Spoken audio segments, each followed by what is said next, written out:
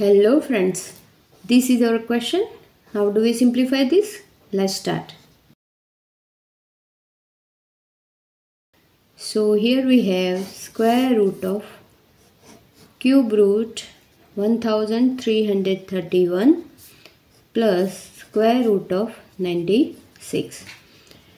First we will focus on square root of 96. 96 is 24 times 4. So we will put this in place of 96. So we have cube root 1331 plus square root of 24 times 4. So in the next step we can write it like square root of 24 times square root of 4. Now here square root 4 is 2. So we will put this.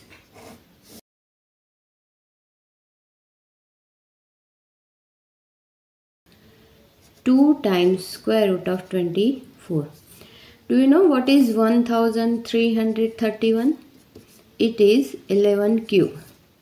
So we will put this in place of this. So in the next step we have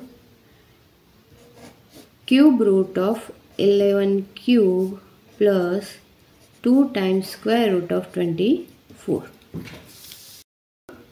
Cube and cube root get cancelled out. So we have square root of 11 plus 2 times square root of 24. Now 8 plus 3 is equal to 11.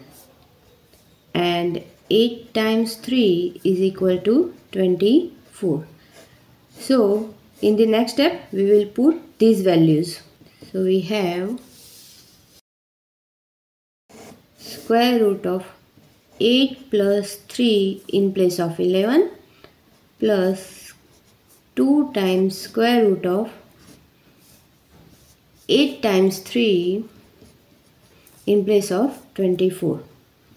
So we can write it like 8 plus 3 plus 2 times square root of 8 times square root of 3. Now this is an identical situation like a plus b whole square is equal to a square plus b square plus 2ab.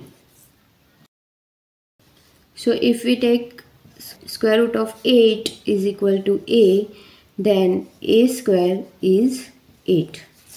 And if we take square root of 3 is equal to b, then b square is equal to 3. So in the next step, let's put it in terms of a and b. So we have a square in place of 8 plus b square in place of 3 plus 2ab in place of square root of 8 times square root of 3 is equal to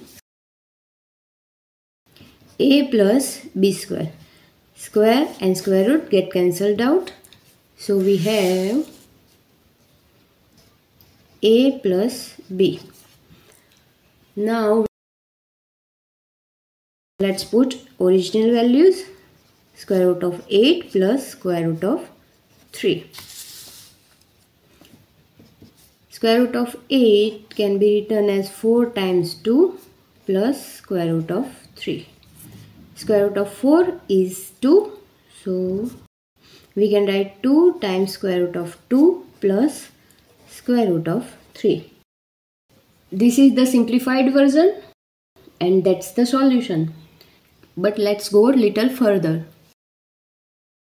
Square root of 2 is approximately equal to 1.414 and square root of 3 is approximately equal to 1.732. So if we put this value in place of this, we have 2 times 1.414 plus 1.732.